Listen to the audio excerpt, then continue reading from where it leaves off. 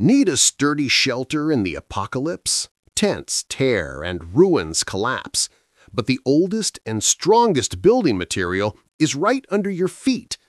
Today, we rebuild civilization one brick at a time. We're making ancient mud bricks. You'll need clay-rich soil, dry straw or grass, water, and a simple wooden frame for a mold. Step 1. Make the mix. Thoroughly stomp and mix the clay, water, and straw. The straw acts as a fibrous binder which prevents the bricks from cracking when they dry. Step 2. Form the bricks. Tightly pack the mud mixture into your wooden mold. Make sure to get all the corners. Step 3. Demold. Smoothly lift the mold straight up, leaving the wet brick behind to dry. Step 4. Sun make.